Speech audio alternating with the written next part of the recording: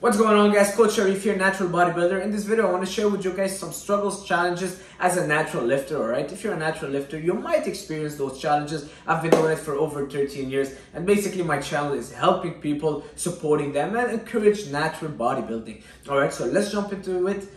I have 6 for you guys, challenges as a natural lifter. Number 1, alright, it's the strength gain. So after 5, 6, 10 years, you've been training for a while now, you will see that your strength is kind of hitting a plateau. All right, maybe you're benching, I don't know, 3 plates for 5 reps, but it hasn't progressed for years. Same thing for the bench, same thing for the squat. You might see more gains in terms of muscles, you're bigger, maybe you're doing a little bit more reps, but in terms of weights that you're using, well, you're not seeing a huge progress. And that's what's been happening to me lately. For the past 2 years, basically, the weights I'm using are pretty much the same. Yes, I don't train for strength, all right? You gotta know I'm not a power lifter. I train for bodybuilding, but it's also cool to be able to push more weights eventually. But after a certain time, you feel like the weights you're using are plateauing. Maybe I'll add 5 pounds, 10 pounds when I feel like it's a good day extra that I do usually, but no crazy strength gains.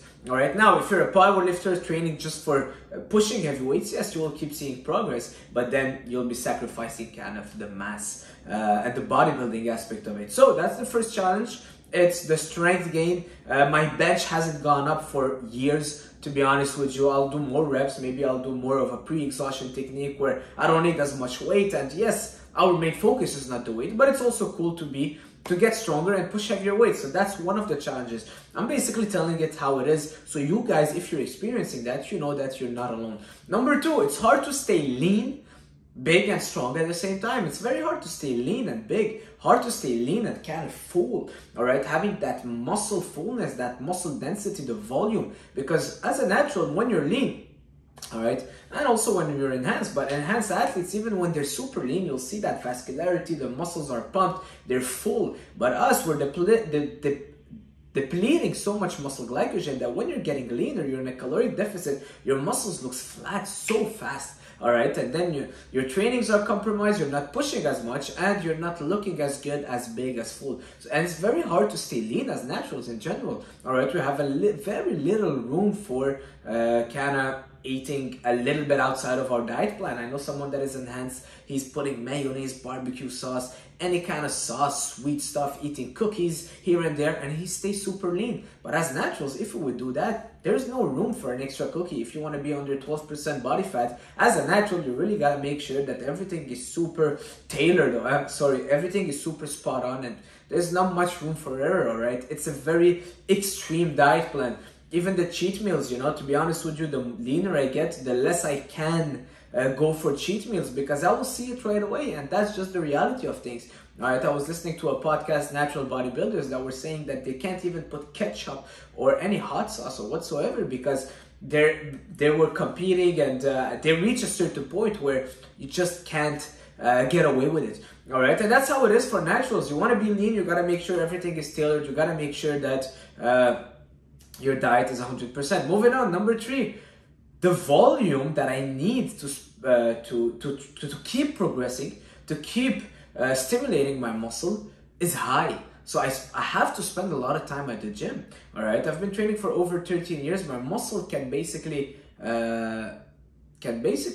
endure more volume. So I have to stay longer at the gym, because if not, I'm not able to get my muscles to failure, and then I won't be progressing. Someone that is enhanced basically with a little pump workout, they'll keep stimulating their muscles and growing thanks to all the PEDs they're taking. But if you're natural, after a certain point, you've been training for years, well, the volume has to increase slowly, and sometimes you have to spend 90 minutes at the gym, and it just gets too long, to be honest. All right, also the frequency has to be high. Don't tell me, well, you can do the Mike Menzer 3 times a week. No, you will not be progressing on a 3 times a week 60-minute workout. There's no way. As a natural, after you've been training for years, all right, you might progress at the beginning, but if you've been training for years, there's no way you'll keep progressing doing that.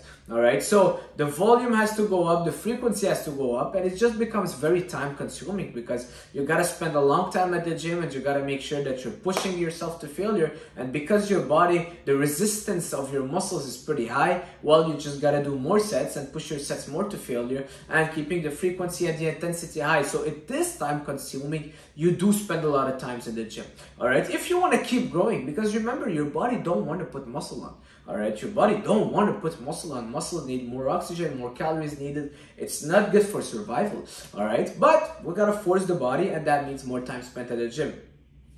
Number 4, one of the challenge is basically no social life in terms of, I don't know, maybe sometimes I have friends that would go outside for 2-3 days and I don't know, partying in the evening or clubbing or just staying out late, because you'll be missing on your sleep, you'll be missing on your recovery. Maybe your meals won't be the same way as you're used to. You're getting out of that routine. And as naturals, it's hard, because if you get out of your routine, you're not sleeping well, you're not eating as you usually do. As soon as you get back in the gym, you'll feel it. All right, I can't sleep 5 hours a night and then go to the gym and be at my best. All right, I just can't. I'll feel it right away. Same thing if I'm not eating as I'm used to eating. I'm not following my diet plan, my routine. So you become like a robot, like a machine, where you're following all the meals. You gotta make sure you're getting your sleep. You're sleeping early. You're waking up at a certain time, and you're getting all your meals in, and you're training at the exact same time. So there's not much room for fun. And yes, your social life might be affected. All right. So it is a challenge. It is a challenge, and it is a constant battle of staying in that box, which is hard. All right, it's hard. I'm not saying that's the right thing. That's a challenge that I'm facing, but I'm trying to kind of be a little bit more flexible and working around it. Number 5, progress is slow. All right, in terms of, like I said, strength, but also in terms of building muscles. You know, I'm 165 pounds, 5'7", and I haven't gained much weight since the past years. All right, maybe I'll gain 1-2 pounds of quality muscles a year max. All right, the progress is very slow, and it's not something that is visible. All right, it's not something that you can look in the mirror and be like, oh wow, I progressed so much these last few months. No, it takes years as a natural after you kind of reach that plateau to keep progressing.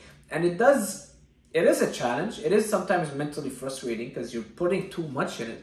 2 hours in the gym, getting there, coming back, your post-workout, your pre-workout, the supplements, you're making sure you're getting your protein, your creatine, all your meals, your carbs. But then you're like, well, I'm maintaining, I'm barely progressing. Yeah, you're progressing at 0.1% after years. The progress is super slow, but it's a challenge. But that's where you gotta remember that you're doing it not just for the results, but because you like it. Because for me, bodybuilding is basically my therapy, my mental, what gives me that mental clarity, what helps me start my day, and it's a way of living for me. It's part of who I am. That's why I like going to the gym. It's not just for the results, but it's because that's just how I express myself. It's a way for me. All right, so moving on. Number 6, it's hard to be strong, big, and lean at the same time. So when you're bulking up, you get stronger, right? Because now you have more calories, you get a bit stronger, muscles are full of glycogen. And when you're natural, it's very hard to be strong, big, and lean at the same time.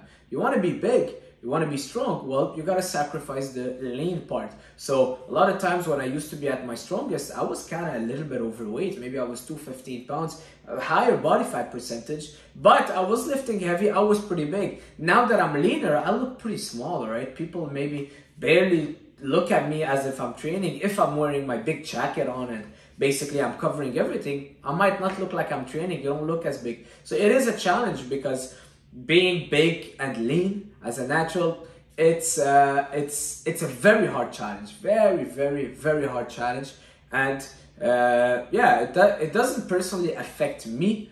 Yes, I do like wearing, let's say, a shoulder sleeve in summer, because it looks like, hey, this guy is training, this guy is working out. But sometimes when you want to be lean, you lose so much of that mass, which is not necessarily muscles, but all the muscle glycogen in the water, that you start shrinking down. And then you go on a scale and you lost 20-30 pounds, and you're like, whoa, my God, I've been training for years and I lost so much weight. All right, so you gotta accept the fact that you're not gonna be able to be super big and super strong and lean at the same time, vascular. If you see someone that is very vascular, very lean, very big, and extremely strong, well, that's a sign that they're on PEDs. All right, so those are just few challenges I wanted to share with you. Let me know what you guys think. If I forgot one, what is your biggest challenge as a natural lifter? Let me know in the comment. I'm curious to see, and watch one of my other videos. I'll see you guys soon. Stay natural for as long as possible, because you know what? I just wrote a story on Instagram. I said, stay natural for as long as natural, up until you realize that you never needed it in the first place. All right, see you guys soon. Ciao.